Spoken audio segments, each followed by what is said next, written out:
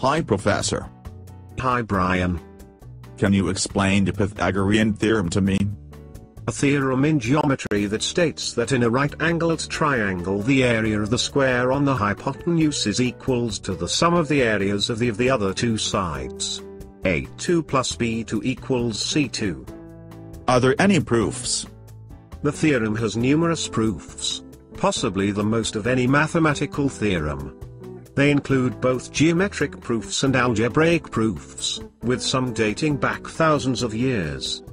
The Pythagorean theorem has attracted interest outside mathematics as a symbol of mathematical abstruseness, mystique, or intellectual power.